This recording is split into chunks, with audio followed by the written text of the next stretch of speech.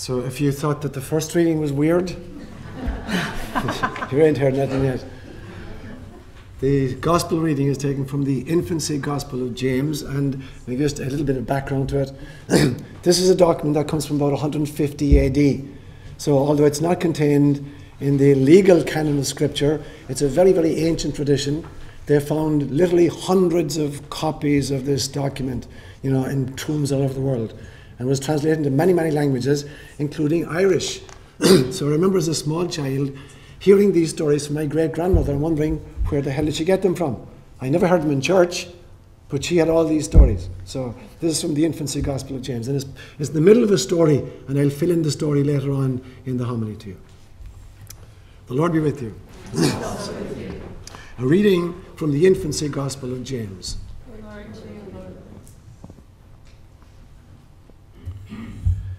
Mary was in her 6th month when one day Joseph came home from his building projects, entered his house, and found her pregnant. He struck himself in the face, threw himself to the ground in sackcloth, and began to cry bitterly. What sort of faith should I present to the Lord God? What prayer can I say on her behalf, since I received her as a virgin from the temple of the Lord God, and I didn't protect her? Who has set this trap for me? Who has done this evil deed in my house? Who has lured this virgin away from me and violated her? The story of Adam has been repeated in my case, hasn't it? For just as Adam was praying when the serpent came and found Eve alone, deceived her and corrupted her, so the same thing has happened to me. So Joseph got up from the sackcloth and summoned Mary and said to her, God had taken a special interest in you. How could you have done this? Have you forgotten the Lord your God? Why have you brought shame on yourself? You who were raised in the Holy of Holies and fed by heavenly messengers. But Mary began to cry bitter tears. I'm innocent. I haven't had intercourse with any man. And Joseph said to her, then where did the child you're carrying come from? And she replied, as the Lord God lives, I don't know where it came from. And Joseph became very frightened and no longer spoke with her as he pondered what he was going to do. And then he said to himself, if I try to cover up her sin, I'll end up going against the law of God. But if I disclose her condition, I'm afraid that the child inside her might be heaven sent, and then I'll end up handing innocent blood over to a death sentence. So what should I do with her? I know, I'll divorce her quietly. But when night came, a messenger of the Lord suddenly appeared to him in a dream and said, Joseph, don't be afraid to take this girl, because the child in her is of the Holy Spirit's doing. She will have a son, and you are to name him Jesus. The name means he will save his people from their sins. And Joseph got up from his sleep, and he praised the God of Israel, who had given him this favor, and he began to protect the girl. The gospel inspired by God.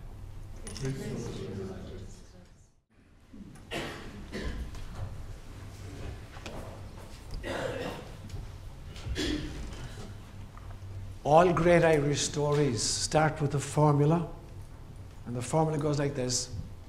Vi faron fado, gus fado de vi, agus shen tanma vi na. That's the formula.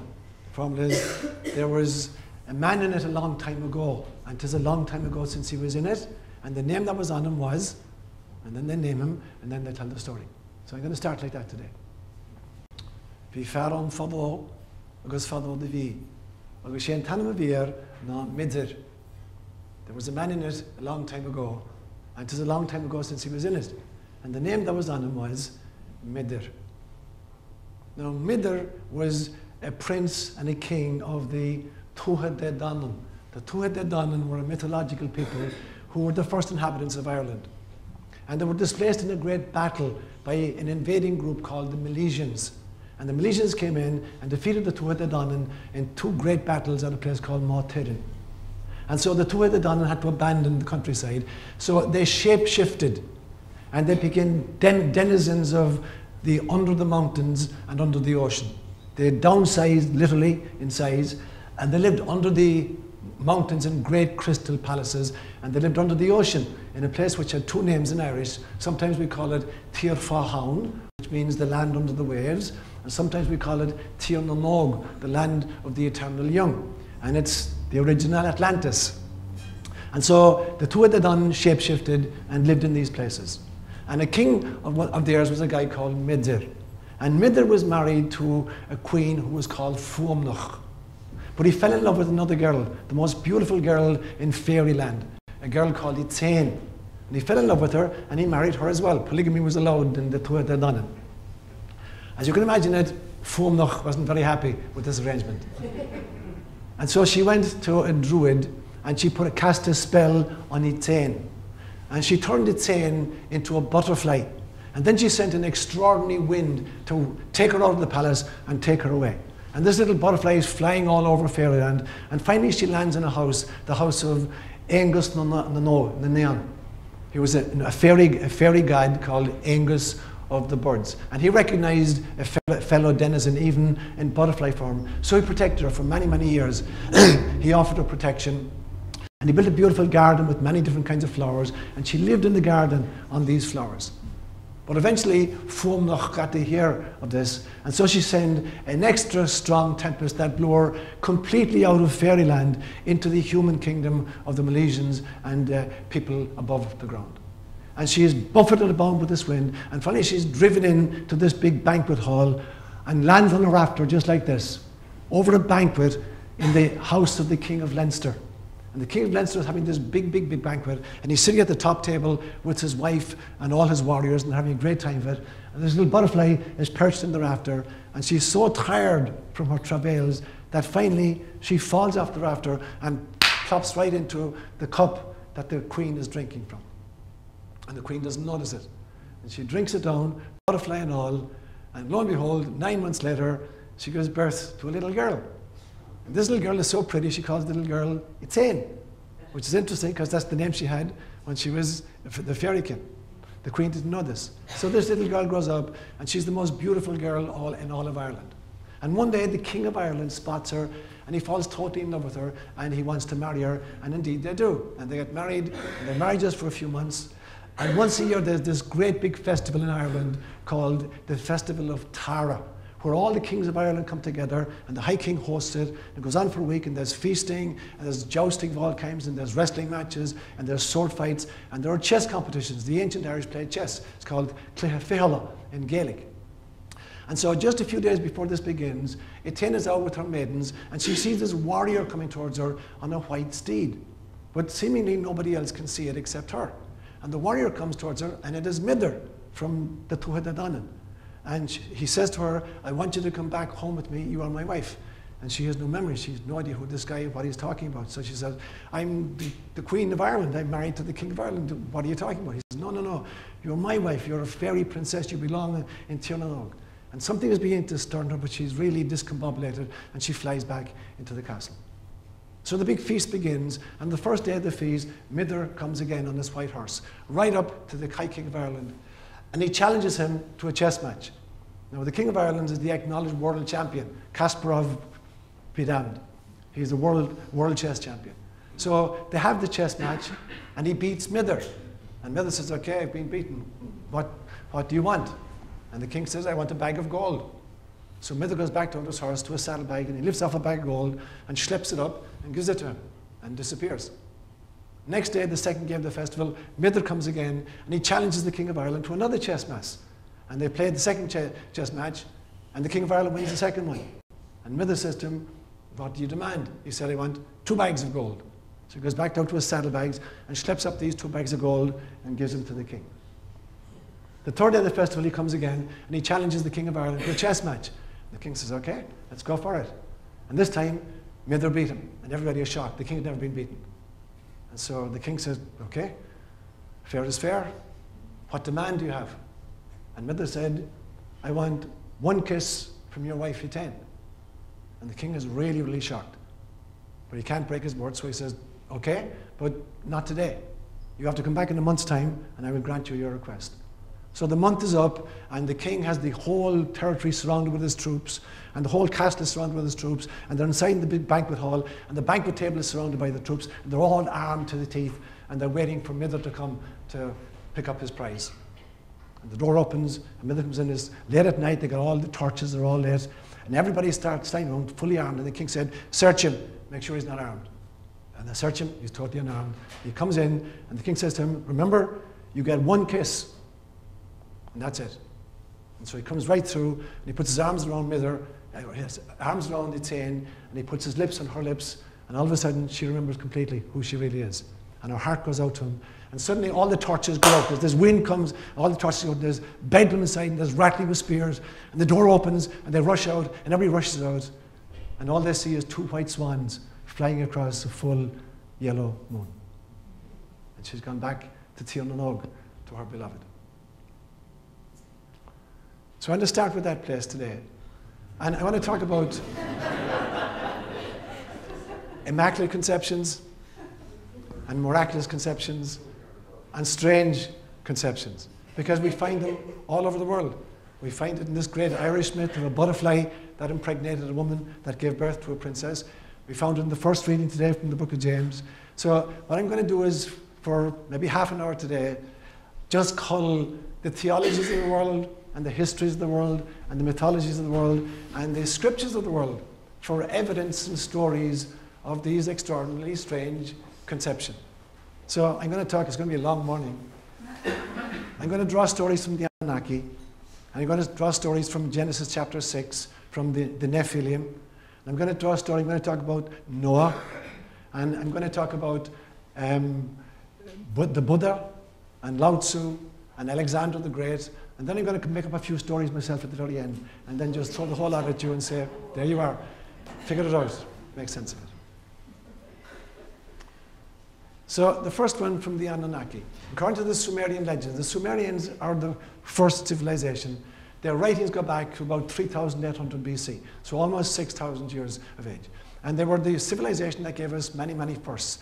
They gave us mathematics, they gave us astronomy, they gave us map making, they gave us literature, they gave us double-story buildings, they gave us transport of various kinds, they gave us kingship, they gave us temples, they gave us priesthood, they gave us law, they gave us marriage, they gave us divorce, all these things. They gave us all these firsts. And what they saved themselves was that they didn't invent any of these things. That they got all of this wisdom from a group of extraterrestrials whom they call the Anunnaki. And their story is that 445,000 years ago, a group of extraterrestrials came onto planet Earth to mine the planet for gold that they needed to repair their own atmosphere. And they landed in the Persian Gulf, and they began to mine gold, originally literally out of the Gulf waters, and then they ran out of gold, and they transferred the operation to South Africa, and they had to dig in the mines. And they dug mines in South Africa to get gold. But after some time, this was really back-breaking work, and they revolted. They didn't want to do it anymore. And so one of them, now the Sumerians called these guys gods with a little g, because they were extraterrestrials, they seemed to live forever, and they were extraordinarily wise beings. So one of these gods, a guy called Enki, decided to manufacture a slave species. So he took ape woman, and he took eggs from ape woman who was on the planet and cross-fertilized it with semen from Anunnaki males, and then mixed it together in a special way, and there's an entire protocol in the writings of how it was done, implanted the result in the womb of an Anunnaki woman, and then delivered it by cesarean section and created the first Adam. And we get a kind of version of the story in the book of Genesis. So that they manufactured a slave race, which is Homo sapiens. So you take Homo erectus and the Anunnaki and you cross-fertilize them, and the result is Homo sapiens, going back about, according to them, back about 300,000 years. Now it got a little bit more complicated, because at some stages the Anunnaki males began to fall in love with these human females, and they began breeding with them. So now you've got demi-gods. So you've got a spectrum at this stage. You've got pure Anunnaki, and you've got pure human beings, and then you've got demi-gods, one of whose parent is divine and one of whose parents is human. And then if you've got a demigod, breeding with real God, they're 3/4 divine and just 1/4 human. And so there's a whole spectrum of bloodline. So that's the Anunnaki story, that they crossbred with us. And there were various kinds of these gods. There were some of these gods who never came to earth. People like Anu, the father god. And then there were those gods who were born someplace else, and they came to earth, and they lived on earth. They lived long, long, long lifetimes, 500,000 years, according to the legends. But they died as well. So they came from elsewhere, but they landed on planet Earth, and they lived here, and they finally died here. That's the second group. And the third group were gods who were born here. So both of their parents had come from elsewhere. They were both gods. They had their kids here on planet Earth. So these gods are born on planet Earth, they live on planet Earth, and they die on planet Earth. And then there are the demi-gods, one or other whose parents is divine, but is born on planet Earth and lives on planet Earth. And according to the Sumerians, there are 4 phases of kingship. Who's ruling planet Earth? Firstly, the Anunnaki, the gods who came from elsewhere, they ruled it, planet Earth. And then the second group was those gods who were born on planet Earth, they ruled it. And then thirdly came those demi-gods who were born on planet Earth of a divine parent and a human parent. And then finally, the fourth group to rule planet Earth were human beings. So we're just the fourth in the lineage of those who rule planet Earth. So that's the Anunnaki version, that this was literally a genetic cross-fertilization. It was a medical procedure, you know, in which you got various levels of gods impregnating human women. So that's the Sumerian version of it. Genesis chapter 6 has the Hebrew version, a kind of a watered-down version, and it goes like this. Genesis chapter 6 says, the sons of men began to proliferate on the planet. This is after God has created them in his own image and likeness. The sons of men begin to proliferate on planet Earth, and daughters are born to them. And the sons of God find the daughters of men very attractive.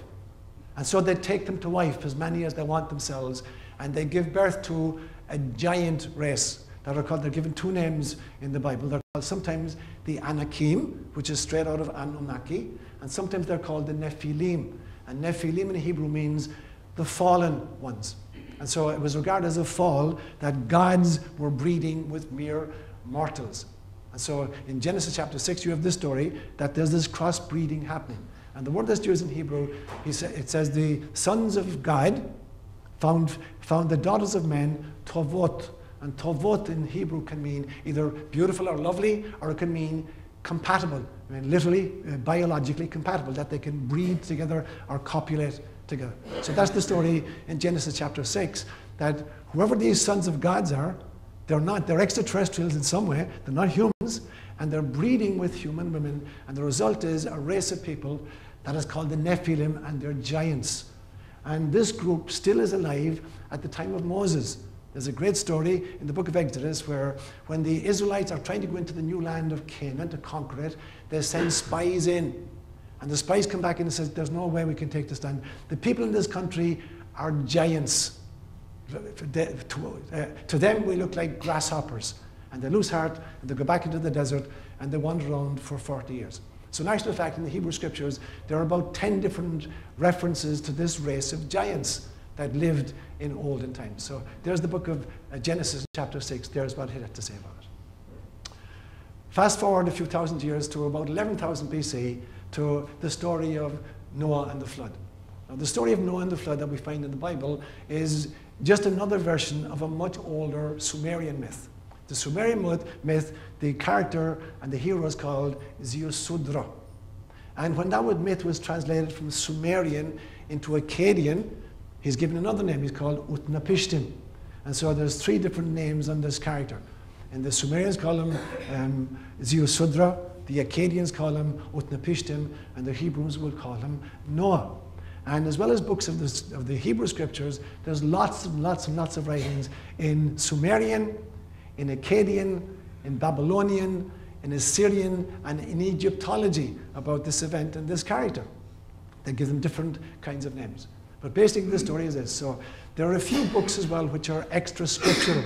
The Lost Book of Enoch and the Lost Book of Noah, talking about this story in much more detail. They're not included in the Hebrew scriptures or the Christian scriptures. But the story basically is this. Enoch was the father of Methuselah.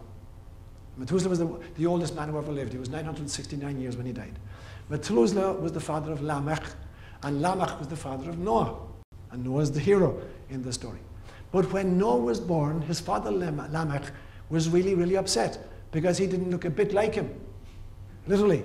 He had this extraordinary glow, and the kid was born speaking. Literally speaking. He had language skills at the time of birth. So the daddy is really, really upset. Lamech is really upset.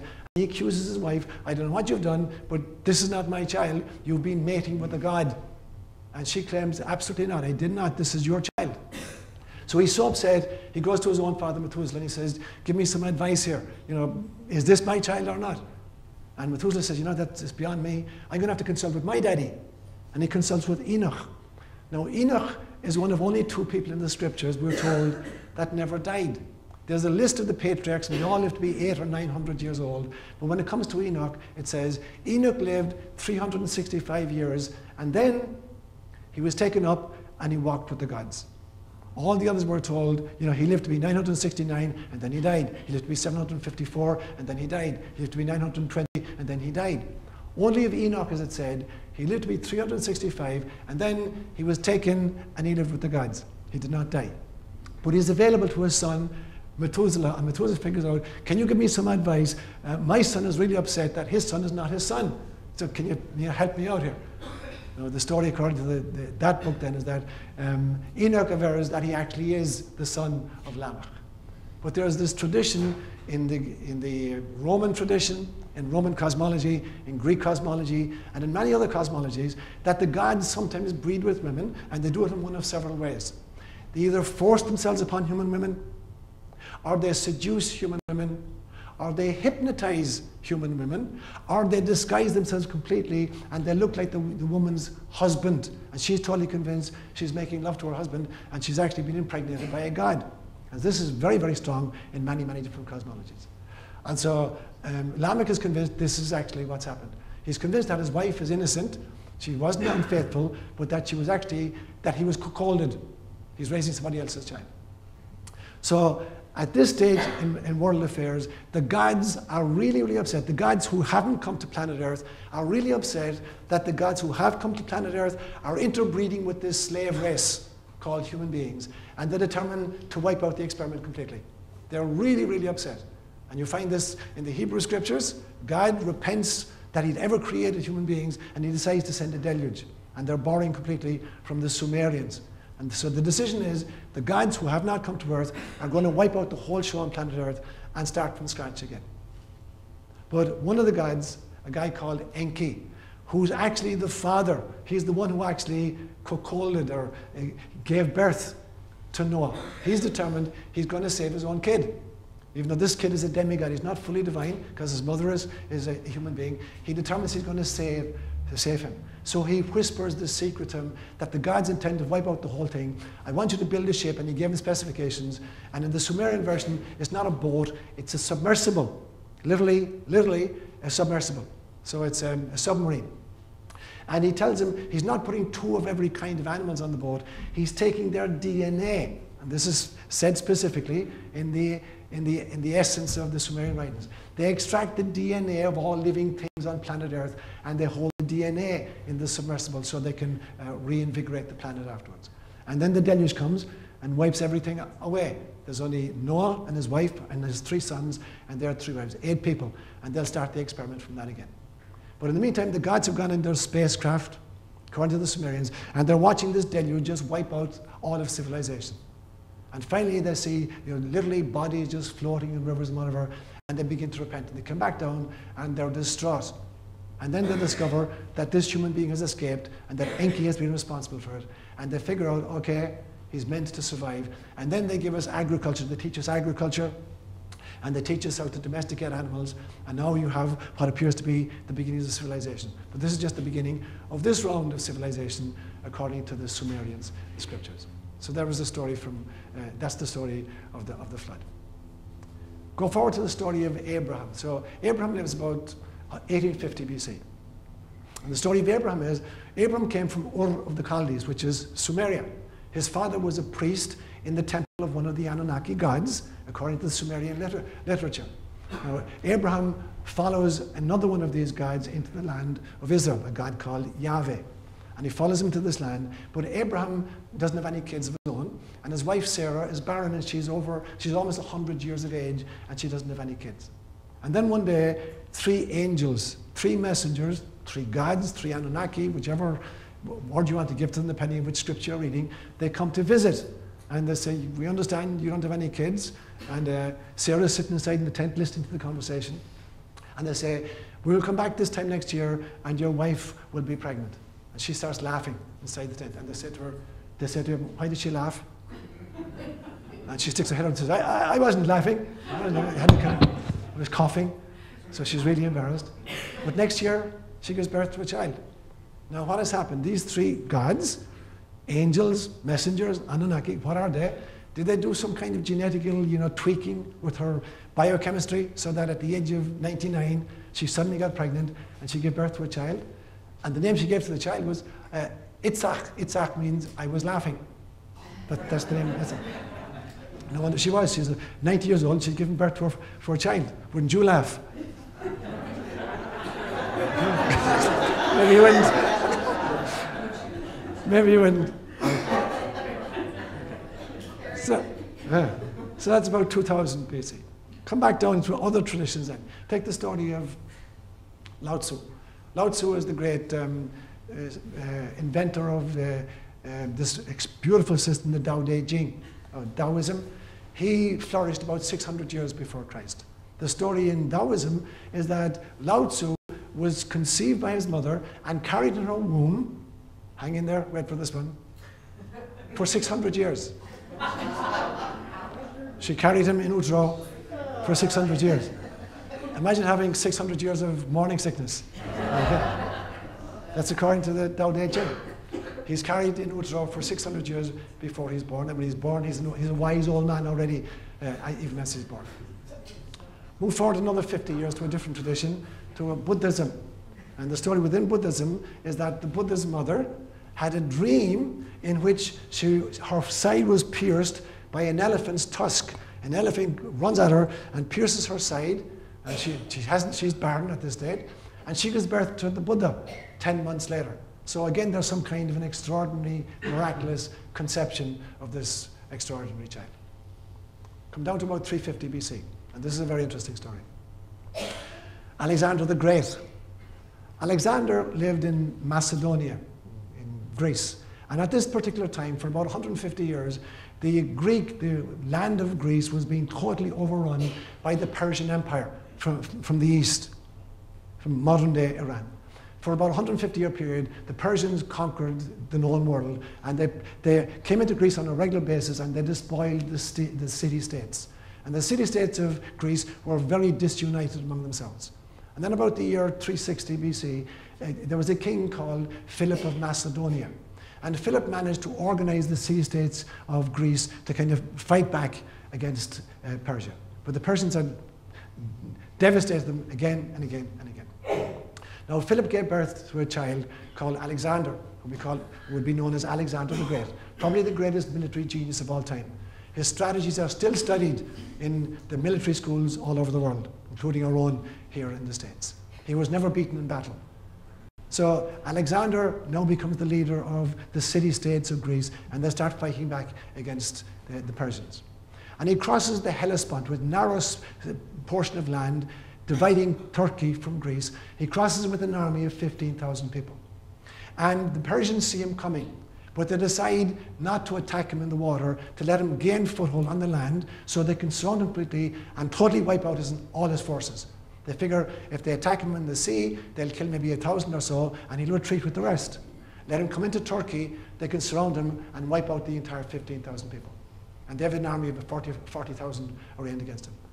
Alexander won the battle, and he defeated them, and the Persians begin flying towards the east. And he followed them for a little bit, and then Darius, who was the Shah-in-Shah, the king of kings of Persia, he comes against him with a huge big force, and Alexander defeated him again. And now Darius, the Shah-in-Shah, the king of kings, has to flee toward Babylon. But Alexander did a very, very strange thing.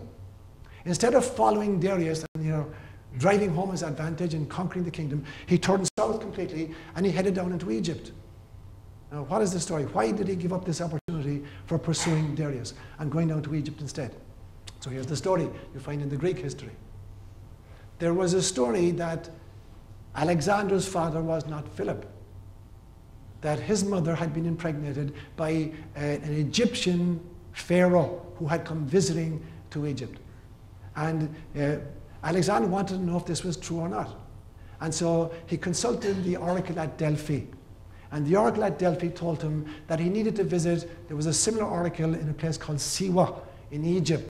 He needed to go to Egypt to check out this story to see or not whether it was true. And so it was more important to Alexander to find out who his real father was than to pursue Darius. And so he goes southwards instead of eastwards, and he consults the oracle in Siwa, and she tells him, yes indeed, your father is not Philip. Your father is Amun-Ra. Amun-Ra is one of the gods of Egypt. Ra means the sun god. Amun means the one who is no longer visible. And the story was that this god, who'd been an Anunnaki, a chieftain in Egypt, wanted to become the lord of the whole world, and so he headed off to Babylon to conquer the Middle East.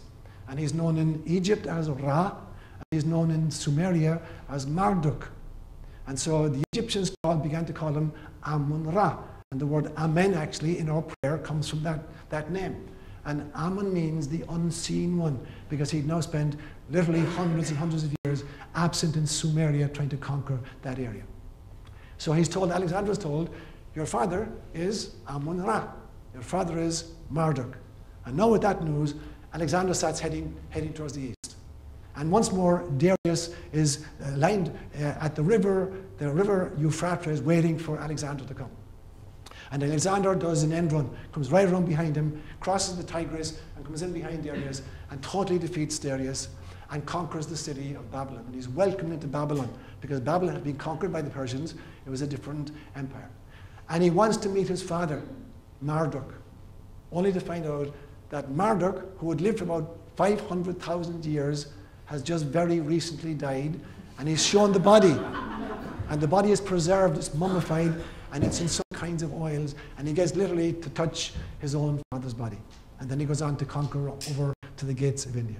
So again, you have this notion that Alexander himself is a demigod. His father was a god, not just a mortal like Philip. Which brings us right down to the great stories of the Christian Bible. So what's the deal with Jesus? Well, it depends again, which scripture you're going to read. You're going to read Matthew's account, you're going to read Luke's account, or you're going to read James' account this morning. So the notion somehow is that Jesus has a divine parent and a human parent. You're beginning to see a pattern here. This is an old myth. I'm not saying it's not true. I'm saying it's an old myth, that there's a divine parent and there's a human parent. So according to Matthew's account, Joseph and Mary are betrothed to each other. But before they come to live together, Mary is found to be with child. And Joseph is really, really upset. And so he determines he's going to divorce her quietly. He's not going to make a fuss out of it. He's just going to let go and divorce her. And then, after he's made this determination, an angel comes to visit Joseph. An angel, who is this? Extraterrestrial, Anunnaki, what word do you want to give to it? Somebody comes and says, don't put her away, because she's conceived what is in her by the Holy Spirit. Some other being than a human has impregnated Mary, and therefore the child she's carrying is a demigod or a god or different from the so protect her. So Joseph gets up and he takes Mary as his wife, and Matthew is very, very careful to say he did not have intercourse with her until she gave birth to her firstborn. So that was Matthew's account of it. Luke's account of it is that it's not Joseph who has the encounters with the angel, it's Mary who has the encounters with the angel. So in Luke's account, the angel Gabriel comes to Mary and says, blessed are you among women, you have found favor with the Lord. Who is the Lord here? Is it Yahweh? Is it Marduk? Is it the ineffable source of all that is? Some non-terrestrial being is going to take responsibility for impregnating this woman and saying to her, and you'll give birth to a child, and I want you to call this child Jesus, because he's going to save his people from his sins. And Mary acquiesces, says, okay. And then the third version we just read this morning is from the infancy gospel of James. And this is a much, much more evolved story. It's a long, long, long story. I don't have time to go into it, but just to comment on today's version of it. According to this version, Mary herself was born immaculately. Her own parents were barren. Her mother was called Anna, and her father was called Joachim. They didn't have children. There was an intervention from outside, and her mother got pregnant, probably not through Joachim. And they promised that because of this gift, they would raise the child in the temple in Jerusalem, that she would not be raised by them, she'd be raised in the temple. So at age 3, she's given into the temple to the priesthood to take care of. And she lives there for about 12 years. But then she's coming into puberty and she's going to be menstruating, and you can't have a menstruating woman in the temple. So they decide she has to be taken out of the temple, somebody has to look out for her, and they hold a kind of a contest to find out which man in Israel is fit to look after this virgin, because she must stay virginal. And very reluctantly, Joseph wins the contest. Very reluctantly. Joseph is an old man, he's a widow, he's got grown kids, and he doesn't want anything to do with this, but he comes to the meeting, and the deal is every man must put his staff on the ground, and the high priest is going to pray and determine which of these men is going to be responsible for taking charge of the virgin. And he goes back to the staffs, and he notices all of a sudden, when Joseph gets his staff back, a dove comes out of the staff and lands on Joseph's head. And the high priest says, "You're the guy." And Joseph says, "You've got to be joking me. I'm a building contractor. I'm an old man. Everybody's going to laugh at me. I'm going to take this little girl. She's a 15-year-old girl. You've got to be kidding me." And the high priest says, "You have to do it. God has chosen you to be the protector of this little girl. You must protect her virginity." So that's the background to today's story. So Joseph takes her home. He's really unhappy. He's got kids who are older than her. And he says to her, "Look, the kids will look after you. I'm a building contractor. I got jobs to do. I'll be away for the next few months." And he goes off on a building safari. And today's story picks up. He comes back after 6 months, and he comes in, and she's got a big belly. He's really freaking out. He was given charge to look after this little girl and to keep her a virgin forever, and now, somebody has destroyed her. And you heard the story today. He's really upset. "How could you do this? You were chosen by God specially. How could you do this?" And she said, "As God, I have no idea how it happened. No idea." And Joseph says, "Did somebody come into you? Was it one of my sons?" No, I have no idea how this happened. And finally, Joseph is told by an angel that it was the Holy Spirit. Some extraterrestrial entity has impregnated his wife. And he agrees to raise this child. So again and again and again, you have this extraordinary story that the gods interbreed with us, and special children are created in this special fashion. Now I'm going to tell you one scenario, a modern one, and make up a final one, and then rest my case.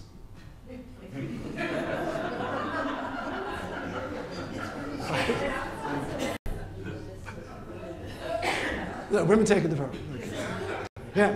Yeah. Well, that's it. If you want to discuss that, we can discuss it. There's the goddess called Ishtar, or Inanna, who was a tough cookie, who seduced guys left, right, and center, and carried kids for them, and then outlived them because she was a goddess. She lived for 500 or 600 years. The guys died after 50 or 60 years, so she took a whole slew of other guys. So if you want to get into that story, we can get into it. Yeah. But in the meantime, just a few years ago, there's a woman in Italy. She's married. She can't have kids. She's really upset. And finally, they make an arrangement where her own mother, who's in her 60s, donated her womb. They harvested eggs from the daughter, cross-fertilized it with the sperm from the husband, implanted the fertilized egg inside the grandmother's womb, who's now in her 60s. She carried it for 9 months, and then she's delivered by cesarean section. So that's an interesting kind of a conception and a birth. So that's a real story from Italy 2 or 3 years ago. Now, finally, I'm going to make up one for you. Imagine Mary, I know, wrong name, Kathleen,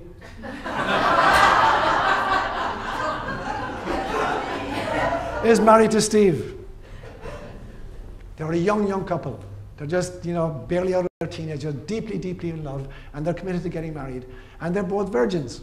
They both, kept themselves for each other. But just a few weeks before the intended wedding date, Steve has a motorcycle accident, and he becomes a quadriplegic. But they love each other so much they decide to go ahead and get married anyway. And they get married, but obviously they can't have kids in any kind of a normal way. But they manage to harvest eggs. They manage to harvest sperm from Steve, and they harvest eggs from Kathleen, and they cross-fertilize them, and they implant them in Kathleen, and she carries it for 9 months, and then they deliver her by cesarean section. Now in this case, Kathleen is a virgin before, during, and after giving birth, which is exactly what's claimed for Mary, the mother of Jesus, that she's a virgin before, during, and after giving birth to Jesus. So it's not unthinkable that somebody can be a virgin before, during, and after birth. No, sir. There's a whole bunch of it. I'm throwing them all out to you there. So how much of this is fact and how much is fiction? How much is mythology and how much is scripture? How much is faith and how much is symbology? So if you're real kind of gullible, you may think it's all fact. Or if you're sophisticated, you may think it's all fiction. Or if you're really open to the possibility, maybe it's part fact and part fiction. Maybe sometimes the truth is much more interesting and much more complicated than the stuff we make up. Okay. Namaste.